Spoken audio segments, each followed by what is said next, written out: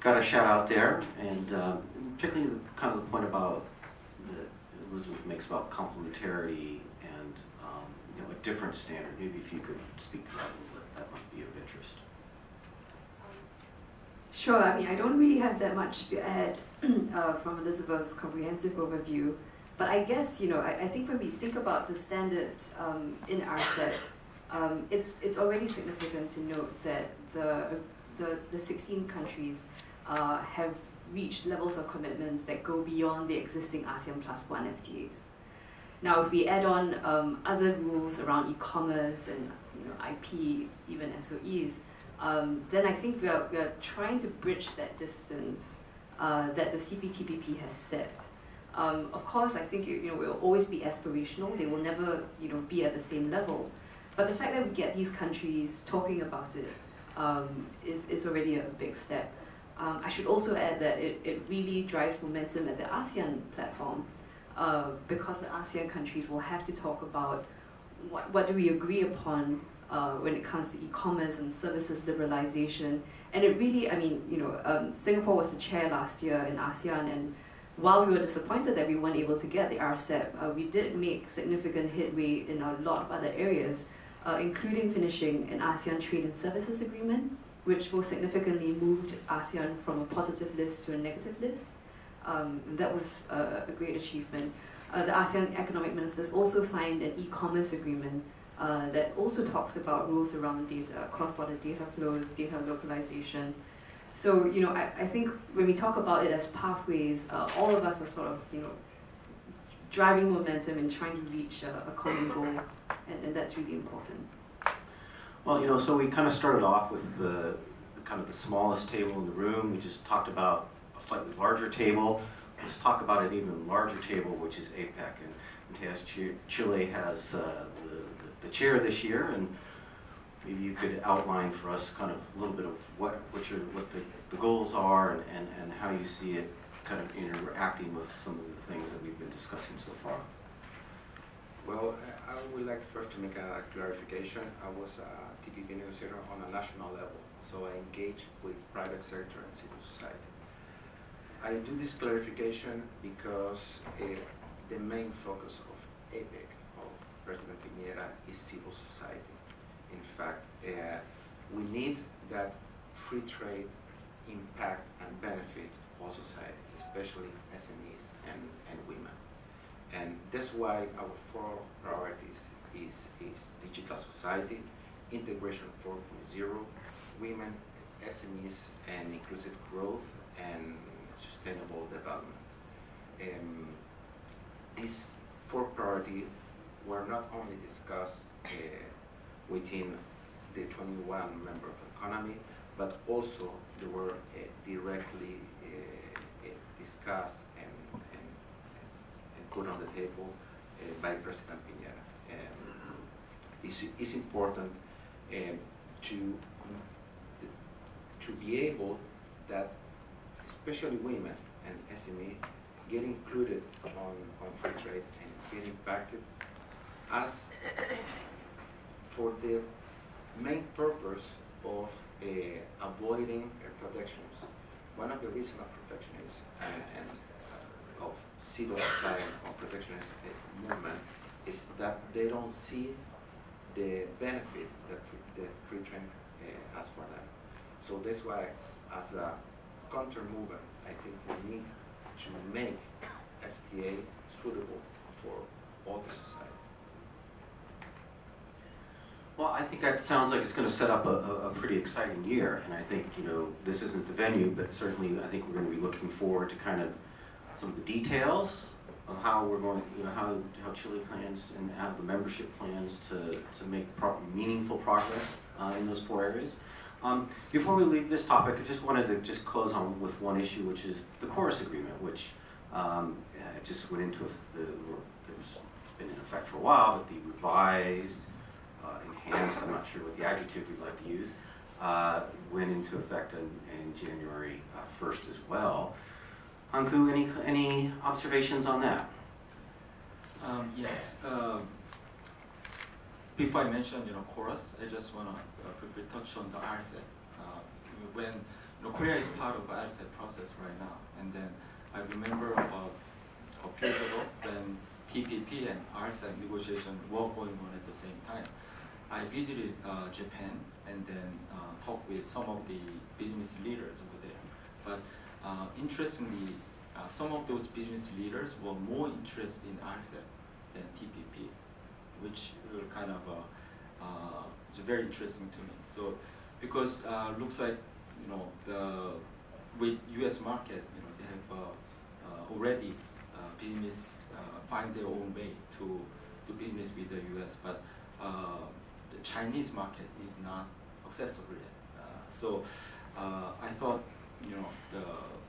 so that conversation made me think that maybe RCEP could be really have a good impact on this Asia Pacific in the region, because if you look at this population, it's much bigger. It's actually biggest this trade area, and also the middle class is booming, and then also if you look at the average age of the population, it's a very, very young population in ASEAN country. And also TPP only include a couple of 2 or 3 ASEAN countries, but RCEP include all ASEAN. So in terms of this regional or global value chain, RCEP could be is complete on its own. So although the level of ambition is much lower than that of TPP, I think RCEP, if it is concluded, especially this year, I think also it could have a big impact on the global trade as well as trade in the region. And in terms of the KOROS FTA, actually Korea was the first major trading partner which concluded major trade deal with the Trump administration. I think the U.S. focus was actually this KOROS was different from NAFTA. KOROS was just only 5 years old, relatively new trade deal, whereas NAFTA was about 20 plus something years. But then U.S. wanted to reopen, and the U.S. focus was on actually automobile sector, and Korea's interest was in sort of a trade remedy, and then this investment state dispute settlement mechanism. So I think we found a sort of a win-win solution, and then we are happy that the process was rather quick and less painful to both countries. Yeah, that's what I can say. Good. I'm going to ask you to hold on to the microphone too, because let's move on to our second topic, which is to talk a little bit about the challenge that's presented to the region as the U.S. and China work through their differences. If we've been talking about sort of the affirmative, approach where where you kind of trade liberalization by setting a good example. The other part of trade, the trade regime is where you have issues and disputes. And so clearly that's kind of where China and the U.S. are right now. But that obviously has a significant impact on the region, both in terms of economic, practical for firms, supply chain, at EY. We've done some surveys, kind of taking the temperature of the business community. Do they expect the U.S.-China issue to be resolved quickly? You see a range of responses, from some to forever, to several years, to 2 months. So it's out there. It is a source of uncertainty. So the question I'd like to put to the panelists is, how are your countries responding to that? How are you navigating? Because I think it's probably fair to say that both China and the United States are important trading partners for all the countries on the panel today. So how are you working through that? Hanku, why don't you start us off? Yeah, I think this the U.S.-China trade tension is the biggest concern and interest for all of us here in this room. I can make 2 observations from the third party's point of view, especially in the region. I think first on the business side, I think for example, the Korea has been the biggest foreign investor in China for several years, and then actually tens of thousands of Korean companies invest in China and then manufacture something, export to US or other countries, and then some of them they bring back to Korea. So that has been sort of business model for many Korean companies. But then what we are witnessing right now is that some of those companies are looking for other options than China, because although we may expect some kind of short-term deal coming out of this ongoing trade discussion, I think those businesses realize that this kind of thing could happen anytime. So I think as a sort of to avert this risk, I think companies are looking for some other ASEAN countries as a manufacturing basis. For example, Vietnam. As you may know, Samsung has the biggest mobile manufacturing base in Vietnam, and they are really doing well right now. So as a result, I think what this this G2 trade tension implies to the region is that I think that could be an opportunity for other countries as well. So far, everything was concentrated on China as far as manufacturing is concerned. But I think this kind of trade tension seems to have some effect of sort of spreading out this manufacturing base or kind of a wealth base to other countries in the region. So I think in the long term, we have to see what would be the final outcome of this ongoing trade tension. And secondly, on the government side, I think to many countries in Asia, China and US are their #1 or 2 trading partners. For example, to Korea, China is #1 trading partner, about 25% of our annual trade volume. The US is about half that size, about 13% of our trade volume. And then so I recently met IMF economist, and he mentioned that if Chinese GDP growth decrease by 1%, a third of that amount affect Korea, Korea GDP negatively. So in some way, we are kind of very linked to China and the US as well. So obviously, this tension is really taking a toll on some of our economy. So I think many Asian countries, what they are doing is that they try to diversify the risk by starting new FTA negotiation bilaterally or multilaterally, plurilaterally. I think CPTPP and ASEAN are one of those efforts. For example, in Korea, we are negotiating with Mercosur countries. We concluded the negotiation with these 5 Central American countries. So I believe that the other countries in Asia will not be exception to this trend as well. Okay.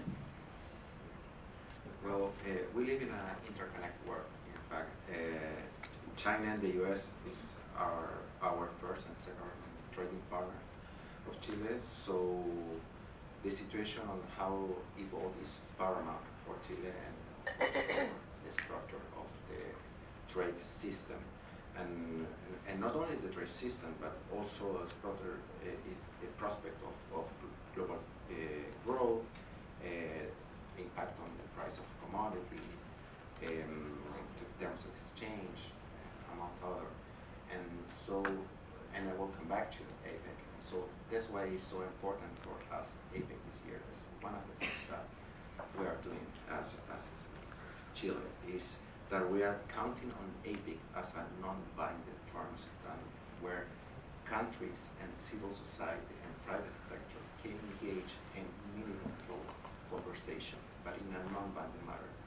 So we are looking forward to create this environment where negotiators, where civil society can speak freely.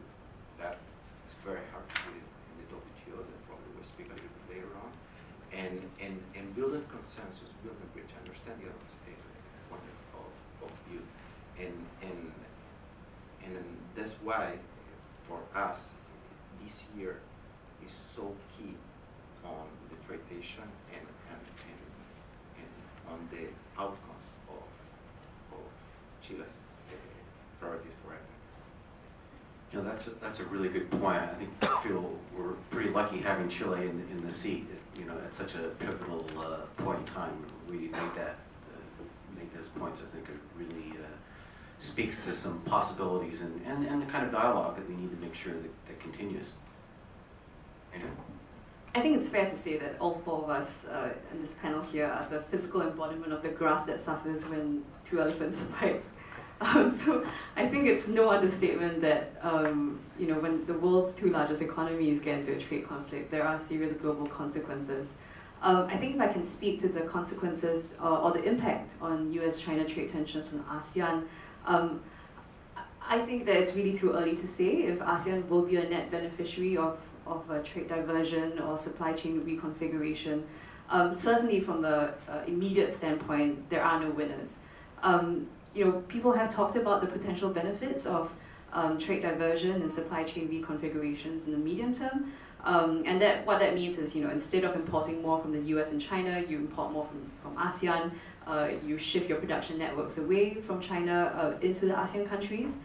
I think from the data, what is clear to us at least is that, you know, where there appears to be trade diversion, I think this is really a short-term thing, and it may not be sustained. Korea and Taiwan have certainly benefited, I think, as alternative suppliers to capital goods and intermediate goods that have been targeted by the tariffs. In Southeast Asia, we've seen Malaysia, Philippines, and Vietnam also exporting more of US tariff-hit products, but these appear to be tapering off. When we think about supply chain reconfiguration, you know, we hear stories coming up anecdotally, but we haven't really seen that show up in the data. If those of you who have read the AmCham and AmCham China and AmCham Shanghai reports recently, you know, the surveyed companies have said 20% of their surveyed companies have said that they're either relocating or thinking of relocating their China-based manufacturing to Southeast Asia. But I think the reality is that there are few countries that will provide the scale that China provides.